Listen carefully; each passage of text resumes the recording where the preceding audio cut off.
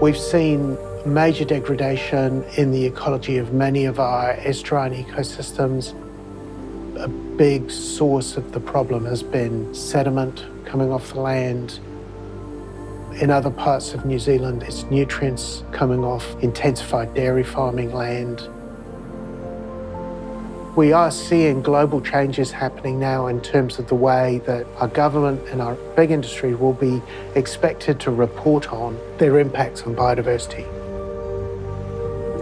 So we need to be gearing ourselves up to be able to offer advice on that process so that those processes are not greenwashing, but leading to meaningful sustainability.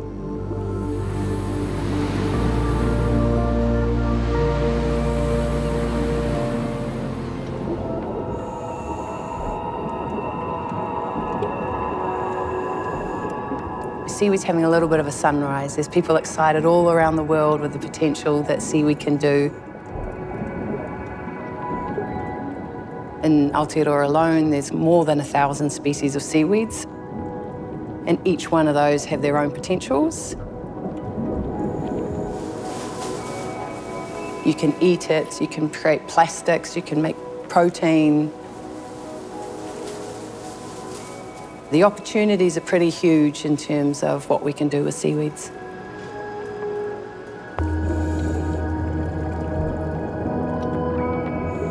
In order for a business like Agrisea and others in the seaweed sector to grow, we do need supply of seaweed because we cannot be wild harvesting our rainforests of the ocean.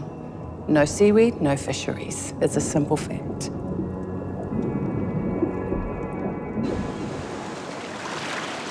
Seaweed comes from all around the North Island in New Zealand. We have teams of collectors under our MPI permits, under GPS locators, collecting seaweed after storms, always by hand and always making sure that there's seaweed left on the beach for the coastal ecosystem.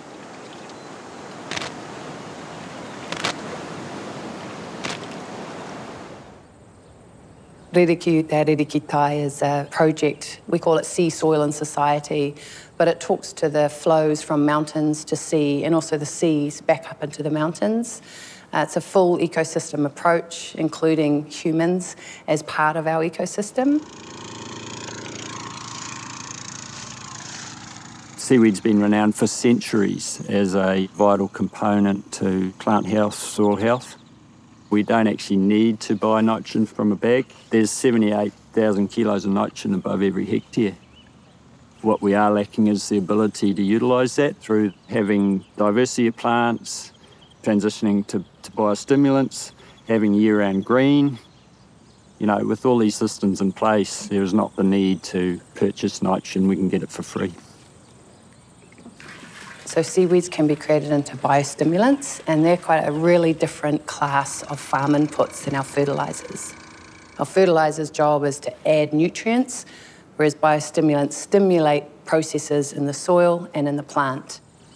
So at Agrisea, we try and empower our farmers to be good kaitiaki of their land and start that kind of nutrient management and care for the downstream effects in each paddock.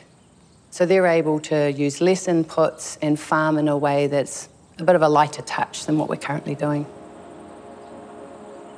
We're not only stabilising nutrient, we're stabilising moisture, we're stabilising soil, which is really important for our environment, for our oceans, and we're also stabilising carbon. There is appetite for change. People want things to get better. Motivation for improvement of local environments is gaining a groundswell, and ecosystem-based management is viewed as a way of moving that. Seeing the importance of place and that people are embedded in the ecosystem and not being outside it. And that really resonates with how we need to move forward to solve some of these really pressing issues. I do have a lot of hope because I know that there are a lot of really hard-working people in our country who are committed to improving outcomes for the ocean.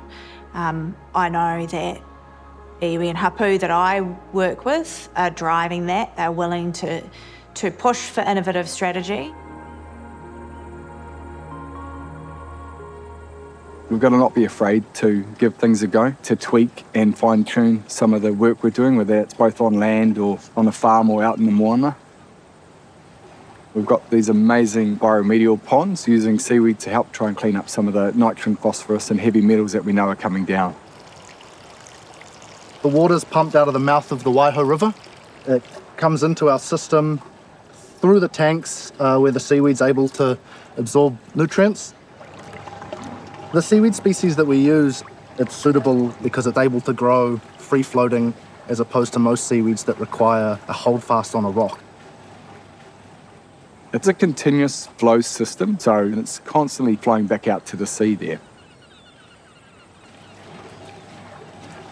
We saw massive growth, more than we expected. It's doubling to quadrupling its weight in just 1 week. And some of the data we've had so far is upwards of 90% reductions in nitrogen and over 70% in phosphorus. We really weren't sure how much cleanup we were going to be able to do, and it just absolutely blew our minds as far as actual removal of heavy metals from our waterways. So for us, the next step is how do we scale this up? In order for us to utilise the incredible benefits that seaweed can provide us, we need to be able to farm it.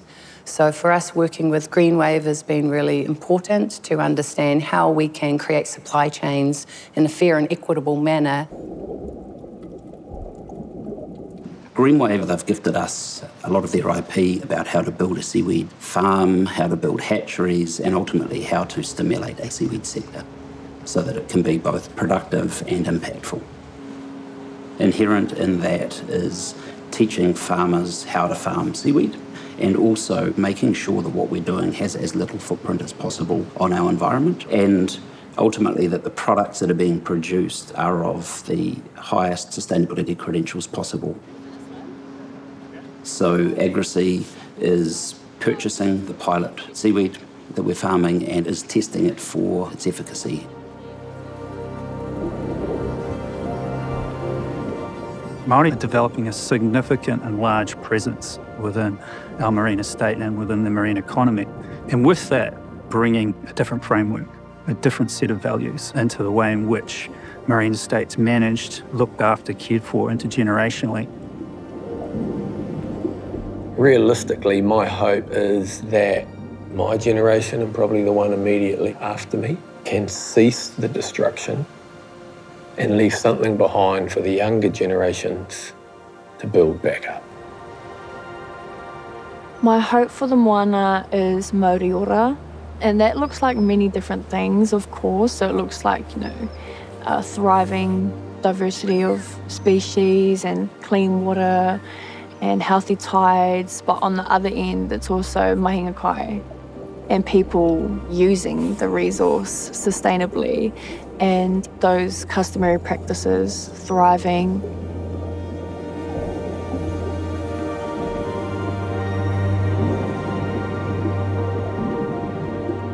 Sometimes it does worry me that we're overhyping the potential of seaweed.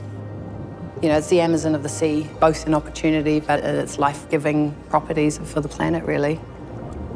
So it's a bit of a cautionary tale that, we need to think a bit differently. We need to learn some lessons from our landscapes and not apply them in the ocean.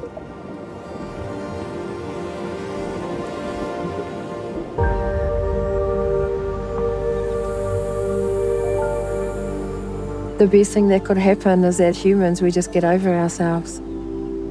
Create space for other knowledge systems, other worldviews, because what we're doing today is not working. So if you do what you've always done, you'll get what you've always got. I think that what we need in Aotearoa New Zealand is a conversation that brings together the NGOs and the activists and the community group leaders who want to see better outcomes as well, and try and reach agreement about the values and the vision that we want for the ocean. Coming from the perspective of Māori, we all, whether it be Māori, everyone in this country, has to come to practice kaitiakitanga. We have to look after that sea.